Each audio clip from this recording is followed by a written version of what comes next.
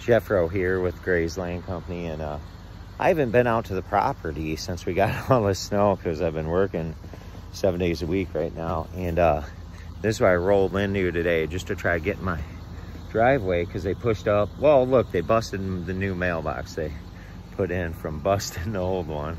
It's nice, but 5-foot wall of slush to get in, so I'm digging the gate out to open it, and then that's fun. So then I got to dig this mountain of slush out, or plow, push this through, and then get it out of the way and work my way in. So I wasn't prepared for this much snow. We got probably 3 times more snow here than my house 12 miles east of here. So that's what the lake does.